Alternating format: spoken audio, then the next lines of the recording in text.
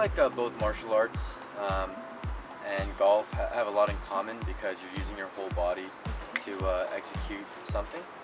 There's a lot of like rotational similarities, a lot of like weight, like transfer similarities.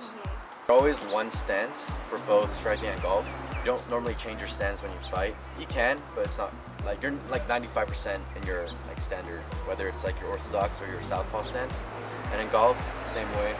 Like you're always swinging on one side, so you develop muscles and movements that are pretty similar to each other. Do you think us boxing today can help me hit it further? I think so. I feel like you punch hard because you golf. You know, you didn't box for too long, right?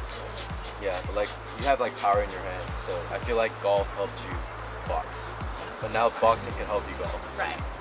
Okay. Yeah. They'll help each other.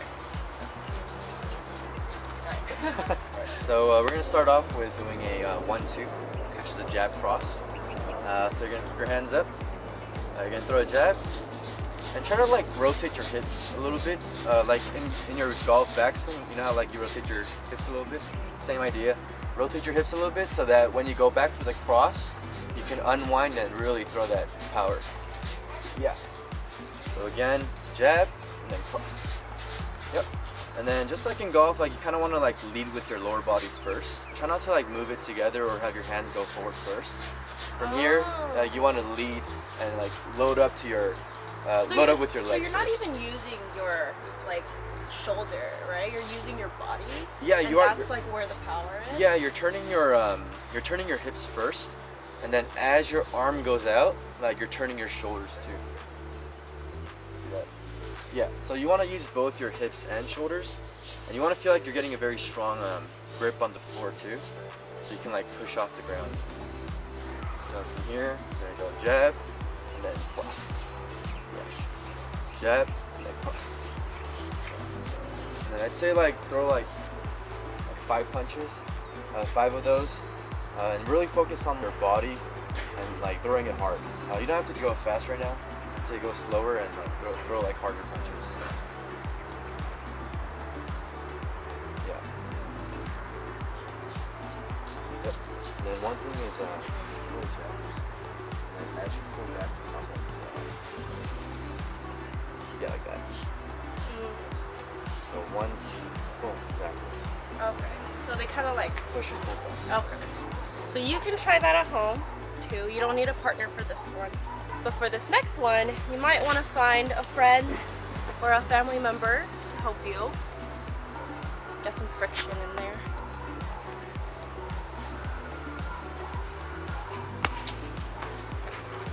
Alright, so this time we're going to go in real speed. Kat's going to throw 1-2s, keeping that in mind. Okay. Ready, go. Let's go. Okay, harder punches, go. Nice, go. Nice, go. Go. Nice. Yeah, those are hard punches. Yeah, I actually did feel like that in my lower body. Yeah. Like I really used it. Oh yeah, for sure. It's like the same like turning motion as golf, right? Yeah. And like even like your you even lift your back heel up like this. Yeah. Wait, are you supposed to? Yeah, you're supposed to. Oh, okay. But like I think in golf, like you're like more on your toes. Yeah. But like in martial arts, or like when you punch, you're like more on like the ball of your foot. Oh, that makes That's what I'm sense. saying. Yeah. Like you know, like when you little, like when you like play like cuts and draws, Uh-huh. like you kind of have to like re-angle your body. Oh. And your hips. I feel like that's the same thing with like uppercuts and hooks. Oh. It's like the jab cross is more like a standard like straight shot. Right. Whereas like a hook uppercut, like you're kind of moving your shoulders and hips a little bit, like little subtle movements with the hips and shoulders. I think those are pretty similar to like playing draws and cuts. Yeah. Okay. So for the uppercut, you're gonna kind of like, just for like power purpose, not speed purpose, but for like maximizing your like power. You want to like load up to your legs before you even throw the punch. So like you're loading, and then you're gonna go down, and you're gonna push off the ground. Your shoulder's gonna dive low, and then you're gonna push off the ground and throw that punch. And you still want to like turn your shoulders a little bit too. Yeah. So you're here, you're loading, and releasing. loading, and then cruise. Yeah. I feel like I'm doing golf swing. Yeah, right? Like I feel like I'm pretty similar. Yeah, It's like I feel like when you do like when you're like working out in the gym, like there's a lot of like similarities in terms of like what you work out on for both golf and martial arts. Yeah. Yeah, I feel like I did similar. Cause you play golf too. Yeah, I did. Yeah. Let's do the uppercut with the other hand. Okay. So you're gonna load more on your left leg this time. Yep, and then you're gonna turn your shoulders a little bit, and then you're gonna push off the ground the same way right here. Just feels a little more unnatural. Yeah, the lead punches are. Yeah, cause it's not like my power. Yeah, exactly. The lead punches are harder to do, just because, like, yeah, it's not natural. It's not really. You got to really work on this one. So for this one, you're gonna load to your left side, and then you're gonna push off the ground. You're gonna neutralize your weight distribution, and then you're gonna throw that punch. Yeah. So don't stay in your lead side. Kind of like go back. Yeah. Not so noticeably. A little bit more subtly. So like right here, and you're pushing off. Yeah. Okay. Yeah. Now we're gonna do a hook punch. For this one, you're gonna open up your shoulders as you turn your hips. So they're moving towards different directions, right? So open up your shoulders as you turn your hips, and then you're gonna unwind your punch. Open this way? Yeah, so you're opening up. Oh, you're not opening this way, or? So you're opening, I guess they're both opening. Like, to the opposite side. Yeah, your shoulders and your hips want to move in contrast to each other. Okay. So if your shoulders are turning to your right, your hips are going to turn to your left initially. But like as you start punching, your hips are going to continue rotating as your shoulders like recoil back. Yep. And then let's go for the head. Yeah. Yep. Punch. Nice. Yep. Again. There we go. Nice. Yeah. Nice. Nice. And then we'll do the lead hook. This one's a little harder as well. You're gonna shift your weight to your front leg, and then as you punch, you're gonna pull everything back. Yep. And then you're gonna lift your front heel, and you're gonna rotate your hips. Yep. There we go. Yep, so initially shift your weight to the front when you coil your body. So go more here. Turn your shoulders, yeah. And then from here, you're gonna pull everything back and punch.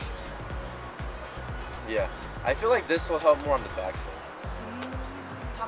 Like a lead hook is more like backswing related. Because when you throw your lead hook, you're shifting your weight back. And then you're not just gonna stay there. You're probably gonna want to counter back or like follow it up with other combos. So like let's say you go for like a hook cross. After you come back, you're gonna come straight back forward. And that's kind of like a golf swing where you like take a back swing and then a forward. Yes. Okay. That lead hook is hard to get. Yeah. And once you get it, you're like, you know, people know you're pretty decent. Nice. It's like, yeah. So I think like a lead hook and then a follow-up cross is gonna help with your weight distribution in your golf swing. So do you think that we should be on the inside? Like when we go like come back from the hook? Or should it be on the outside? Oh yeah, that's a good point. That's a great point actually. So yeah, when you throw your hook, you want to keep your weight like inside your foot. Like here. Just like in golf, like you don't want to like go to your, you don't want to do this because it's hard to come back. So yeah, you want to like keep that like pressure inward so that it's easier to come back forward. That's a great point. Let's go cross right now. Cross. There we go. Nice. Cross. More curvature. Nice. Hook. Cross. Nice. 3, 2. Nice. 3, 2. 3, 2. Let's go a little faster in between. Ready, go. Nice. More curvature. Go. Nice. Go. More curvature. Elbows higher. Yeah. Go.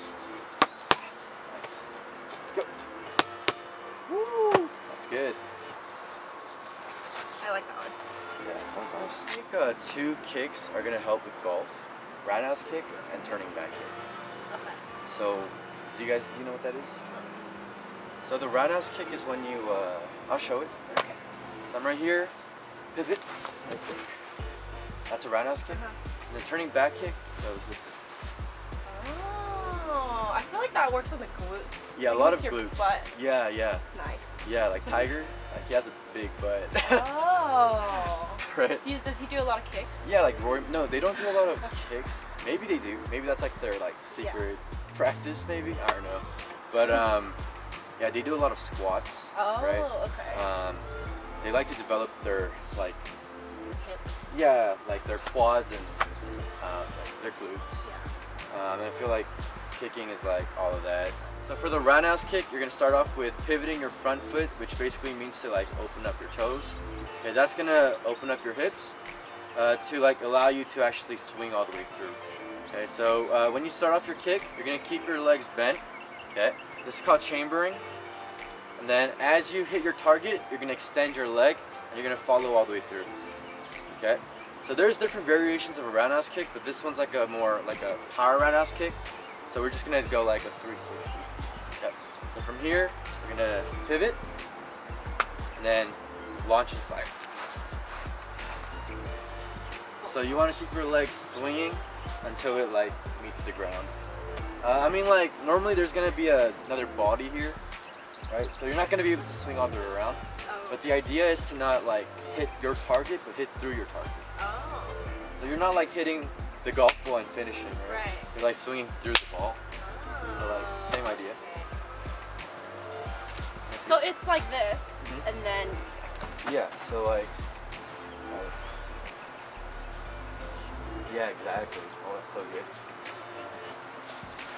All right.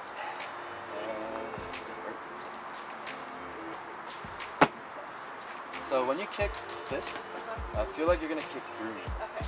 And then after you kick right here, pull back. I'll pull back. Okay. Yeah, yeah. Ready? Nice.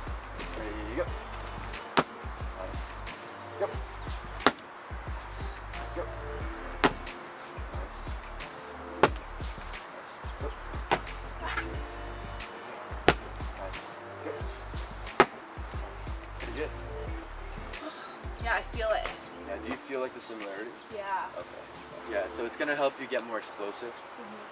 It's gonna help you like really maximize your lower body's potential to like really throw all that power into it. Because I'm not like that strong, right? Like, physically, I'm not that strong, but like I could kick really hard. Okay. Because you're using your lower body. Yeah. And I feel like you have like explosive muscles, maybe. yeah, exactly. So can you hit it far then? I think so. I hit it pretty far. 300. Kicking like really helps with like right here, the core. Oh.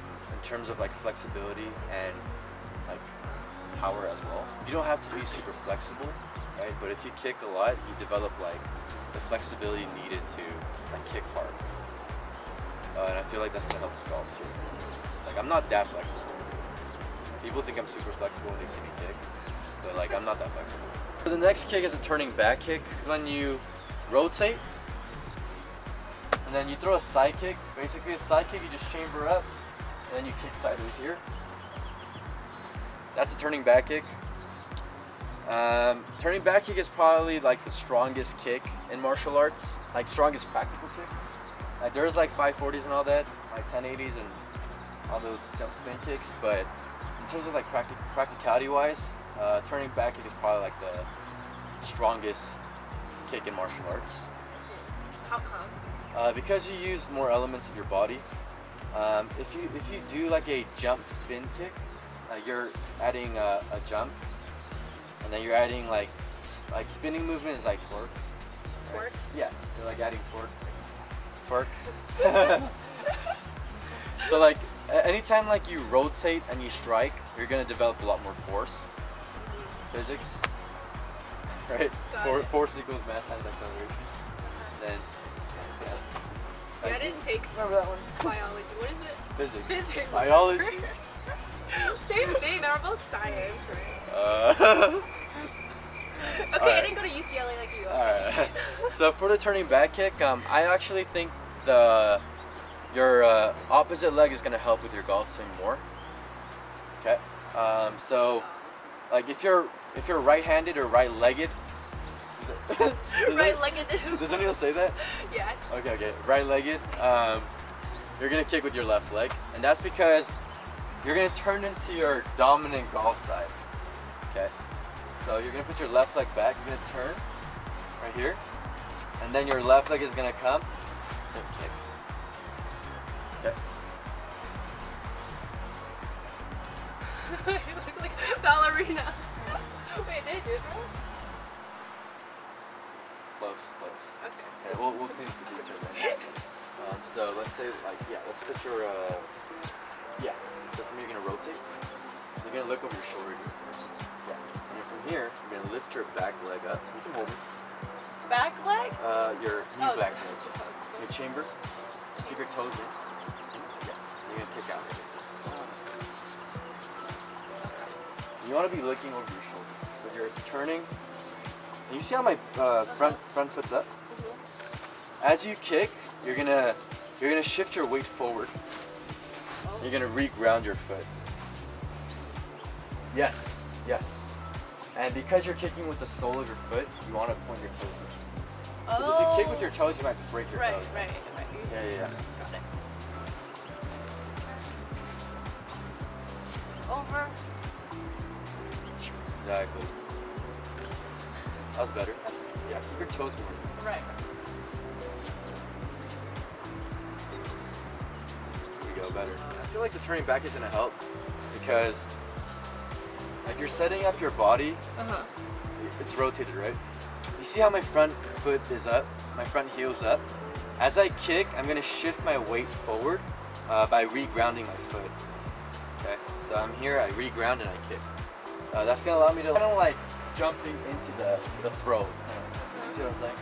Right. Even in golf, like you're not like here, you're not like it's rotating. like a Happy Gilmore. Yeah, even in your golf swing, you don't want to just like stay on your right leg. You see what I'm saying? You want to shift your weight back to your left, right? Yeah. Right. Okay. Full golf swing. Oh. Left leg kick and then right touch. Oh, that's cool. Let me try it again.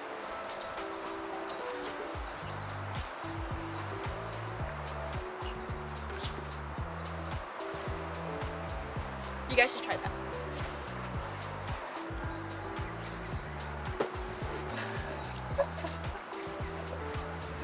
It's getting a little low there. Yeah. Save those for the streets. Okay, one more time.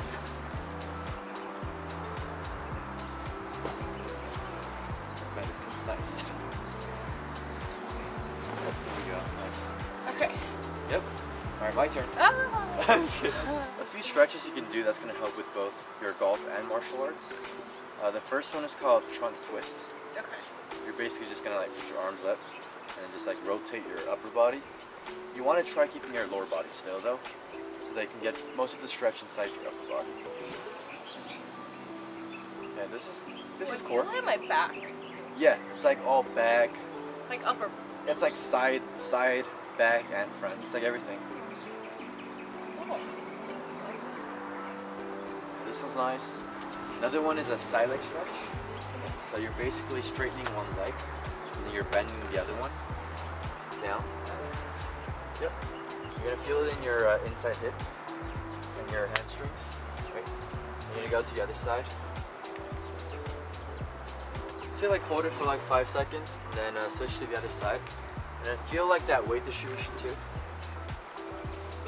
It's gonna help with your balancing. Another exercise that's gonna help is the Russian twist.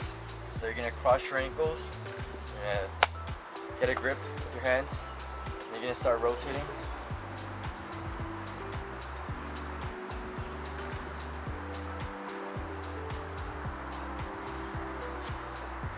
Alright, so today we went over a few punches and some kicks and some exercises that's going to help with mobility. So yeah, I feel like... Especially with the cross. Yeah. The cross, right? Yeah, the cross. Yeah. Yeah. Yeah. I think it was the turn back kick Yeah. and then the cross. That was like a really good. Yeah. The turning back kick cross combo or the lead hook cross combo. I feel like those are pretty like similar to a golf swing. Yeah. In terms of like how everything works. A little bit of different angling, but core part is like pretty similar. Yeah. Well, David, you have a gym, right? I do, yes. What is it called? It's called Moorimgoong. It's Korean. Okay. I didn't think it was going to pronounce like that. I thought it was Moorimgoong. Yeah. In Korean, it's pronounced Moorimgoong. Oh wow. But a lot of like our American students just say like Moorimgoong. It's spelled Moorimgoong. We'll link it in the description box below. Definitely go check them out. They're super great. And I will link David's Instagram. Do you have a YouTube account? I do, but it's not too active. Okay, well, we'll link his social media accounts down in the description box below. If you enjoyed this video, make sure to like, subscribe to the channel, and hit that notification bell so you don't miss a video. We'll see you next time. Bye! We're going to be late. I get the wine and the corkscrew. You don't have to Today's do video. one single thing. You don't know how much I want you. Just looking at you makes my whole world